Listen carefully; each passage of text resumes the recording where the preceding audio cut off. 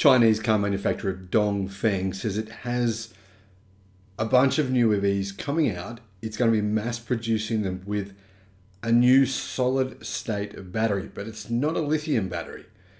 It's made using a new technology, sodium. This is the world's first sodium solid state battery. It's going to be very, very affordable, last potentially almost forever, and you can buy one pretty soon. That is, if you live in China. Hello, my friends. Welcome to the channel. It's great to see you. Thank you for tuning in. I'm Sam Evans. You're watching the Electric Viking. Solid state batteries. Holy grail of batteries.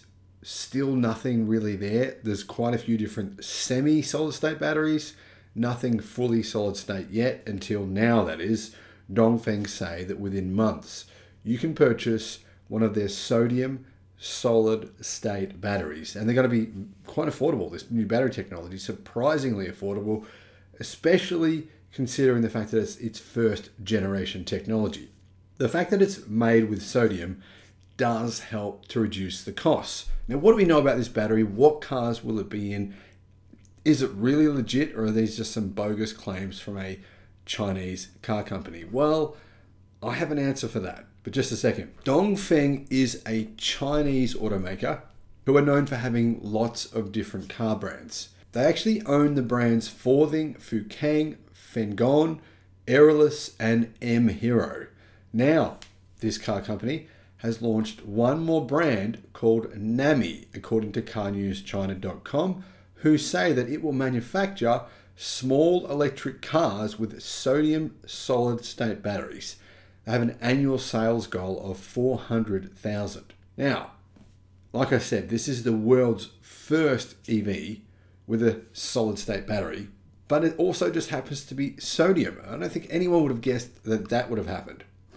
However, we'll have to wait and see if this really does happen. Dongfeng have said it is focusing on the affordable small EV market. So this will be an affordable car. Who would have thought that we'd see the first solid state batteries in the world that would be actually affordable?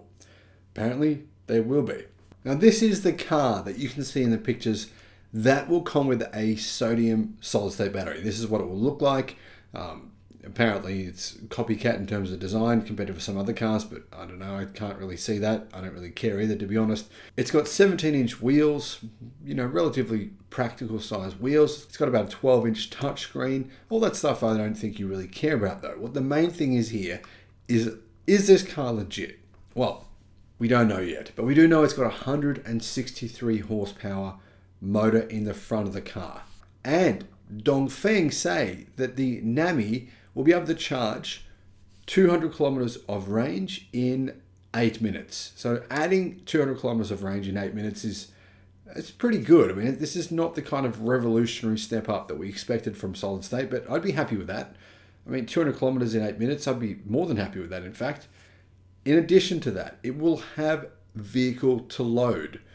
And Dongfeng actually also have, right now for sale, another car with a solid state battery. Well, actually, it's not technically a solid state battery. It's a liquid metal semi-solid state battery.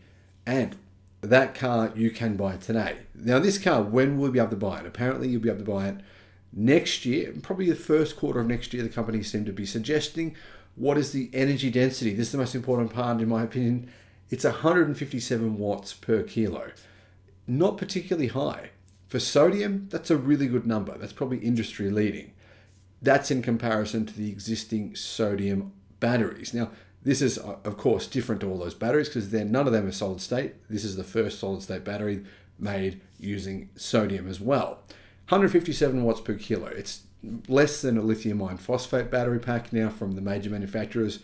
But the key here is, though, that it does have some pretty big benefits. One of those, it's not going to set itself on fire no matter what you do to it. If this vehicle's in a crash, if it gets pierced, if it gets hit, it's simply not going to burn. That's one major advantage. Now, some of the other advantages include, of course, that fast charging speed.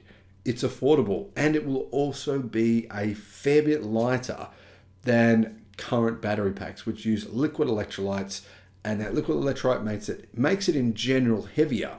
What else do we know? Well, apparently the battery pack will be using basically a structural piece. So it'll be a part of the car, a lot like Tesla does with their structural battery packs. It's almost exactly the same thing. So that's another thing that will help reduce the weight of this car and give it more range. Now, apparently, the companies say that it will also have efficiency of around 86% and a longer extended service life. Now, we don't know if that means 1,000,000 kilometers, 1,000,000 miles. We have no idea at this point in time. But remember, there's one other advantage to sodium-ion batteries. They're not really affected by heat very much, so they work really well in cold temperatures. This could be a big advantage. I mean, if you lived in, say, Alaska, somewhere really, really cold, somewhere where you get a lot of snowstorms, or on the top of a mountain, this would be the perfect battery pack for you potentially. Can you get one right now? No. Will you be able to within a few years? I would say yes. Give it about 5 years, and I think sodium-ion batteries will become extremely popular, but possibly even more so hybrid lithium and sodium batteries, which have the best of both worlds. I've talked about those battery packs a few times on the channel. Stay tuned, subscribe, and I'll have more coming about those batteries. Thank you for watching. Bye-bye.